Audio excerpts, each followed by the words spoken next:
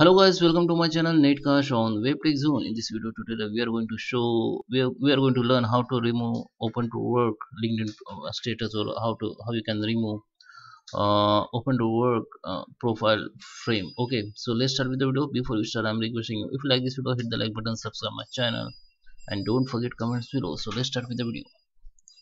So this is my LinkedIn profile, and here you can see I have a hashtag which is open to work. I want to remove it.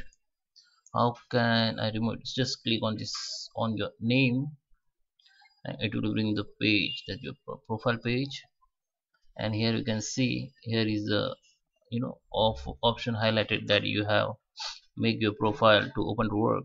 Okay, to edit it or remove it, just click on this pencil icon, and here you can see you can delete from here. You can delete profile from here, or you can switch like open to work frame to normal photos and save it. And you can see the uh, open to work status has been removed from your profile photo. That is how you can remove the open to work on LinkedIn. I hope you like this video. Thank you for watching.